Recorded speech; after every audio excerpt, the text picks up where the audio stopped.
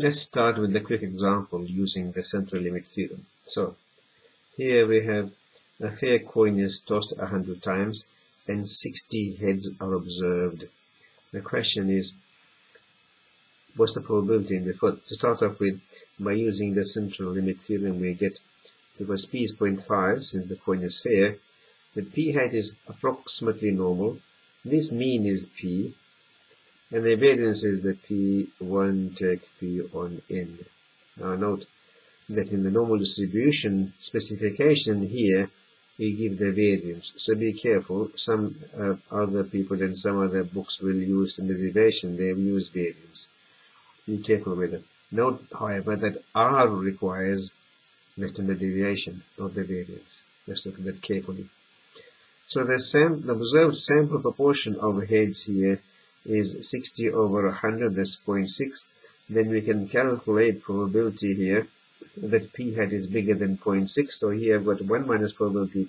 This is p norm. I want less than equal to here. Sorry, I want bigger than equal to here. So bigger than 0.6. So it's 1 minus probability of being less than 0.6. So all I've got here is 1 minus probability that p hat is less than 0.6. Whether it's less than equal to doesn't matter here for continuous distributions. So that is the same as probability that p hat is bigger than 0.6. So I've got here 0.6, which is, I want probability for bigger than 0.6. So this is 1 less than equal to 0.6. So it's 0.6 is my value for which I want the probability. The mean here is 0.5, and the standard deviation is the square root of 0.5 times 0.5 over 100. And so I get my probability here is 0.02275. Alright, you can have a look at that more closely and ask questions afterwards if you wish. Now, what we're going to look at very briefly over here, and I'll go through this fast, just read, you can read this yourself, is the idea here behind the sampling distribution of p hat is that if I repeat this sampling many times, and from each sample I calculate a value for p hat, what I'll get is that all the values I calculate from these samples will approximate a normal distribution. So that's all we're going to do over here. In the next few slides, we'll actually simulate this. The condition is going to be that np must be bigger than 10, and n times 1 minus p is also bigger than 10. Some people use 5 over here, and I find 5 is good enough here as well, but it doesn't really bother us here.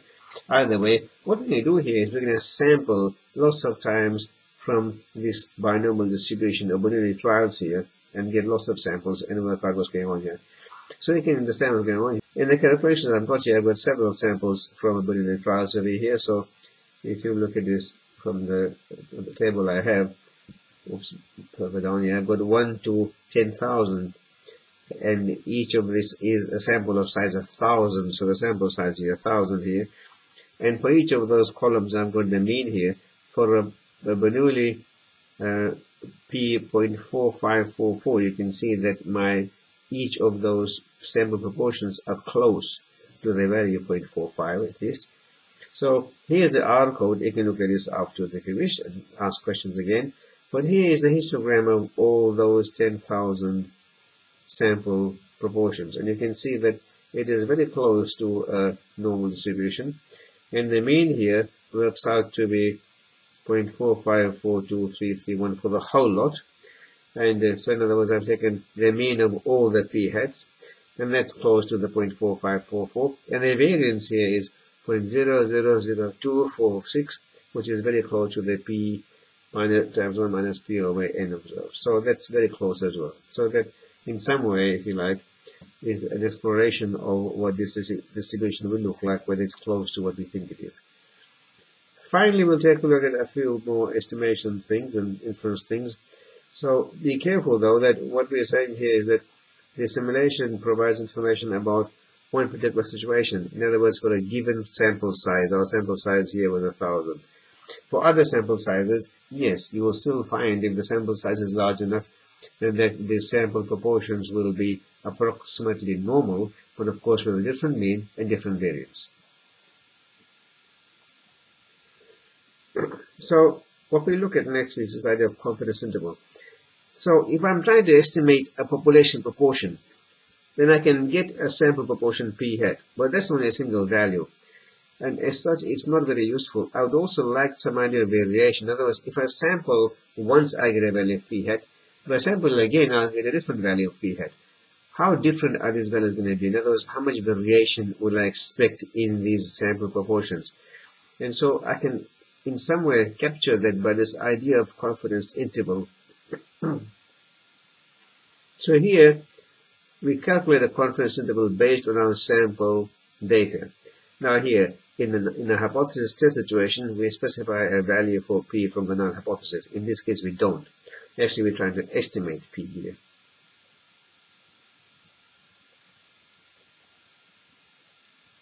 Now these blue and red are supposed to be colors here. So this is going to be red, and this is going to be blue and so on. So that doesn't matter at all. So here, there are several ways of calculating confidence interval. One is to use the normal approximation, and the other is to use the exact binomial distribution. Now, this normal distribution idea was popular and probably is still popular. It's based on tables because previously we had no computers. But we should actually use the exact binomial distribution, and we should use the full power that we have available, computing power that we have available. So there are many ways of doing this. The basic idea is this. If I have a binomial distribution, binomial NP, we observe these case successes in n files essentially. If I take a look at a sample and then estimate this p hat, I will get p hat is k over n. Now I want the values of p here, the range of values of p, so that if I pick a value of pl, so essentially p here has values in this range 0 to 1. And if I observed my p hat somewhere here, I want to know probability of being bigger than that. Now, depending on the value of p, this will change. If I make p smaller and smaller and smaller, the probability of being bigger than this will decrease. So on the value of pl here, such that probability of bigger than p hat is 0.025. And then on the other side, I want a value, if I go higher and higher and higher this way, probability of being less than p hat will decrease as well. So I want a value here which is the upper end, pu. So probability of being less than p hat is 0.025. And this we say is a 95% confidence interval. So if I make it simple and look at the normal distribution, the idea here is I want a probability here of 0.025. And a probability here of 0.025 symmetrically placed. So the middle probability is 0.95. And that's why this is a 95% confidence interval. If I change the probability of 95%, if I make it say 90%, then what's left over is 10%, and I want in this case 5% over here, and 5% over here, and the middle bit's now 90%, and that makes a 90% confidence interval. So let's see how we can calculate that. There are many ways of doing this in R. Here is one. The Cropper-Pearson interval is based on the exact binomial distribution. And so we're going to use this to work out a 95% confidence interval for the Swain versus Lemama data. In that case, we had 8 successes. 8 of the panel were African Americans out of 100. So K equals 8 here. N equals 100. Alpha 0.05. So alpha is the probability in the tails, the total of this. So alpha upon 2 needs to be here, and alpha upon 2 needs to be here. So the total is alpha, and I've made that 0.05, so what I'm getting is a 90% confidence interval, so it's two-sided. And you can see what I'm getting here is two-sided. This is the lower end, this is the upper end. So what I found here so far is that my 95% confidence interval for P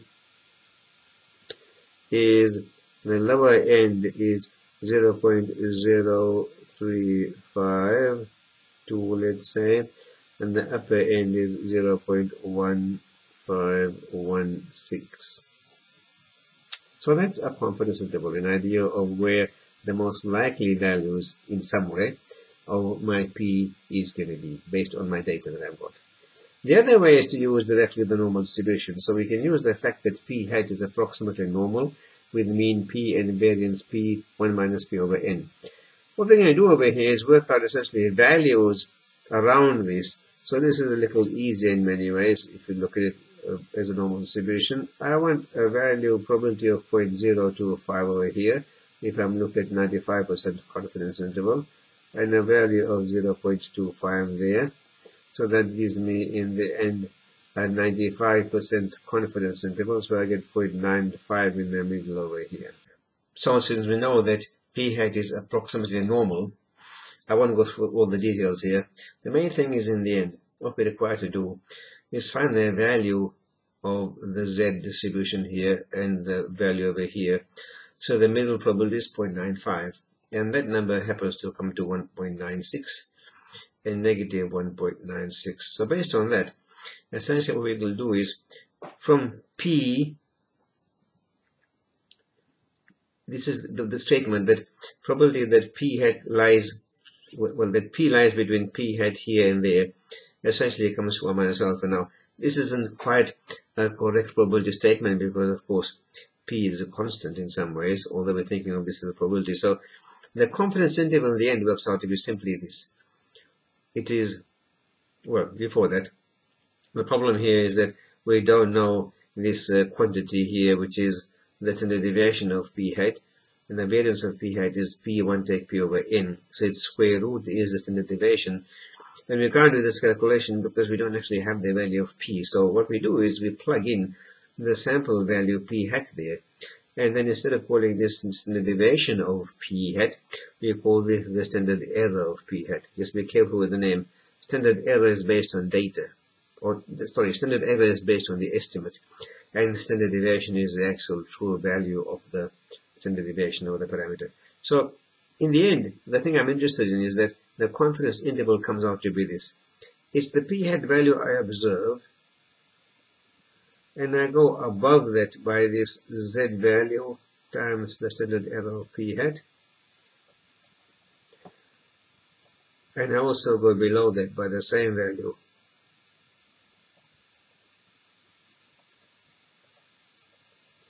And this z value depends on the level of confidence I have.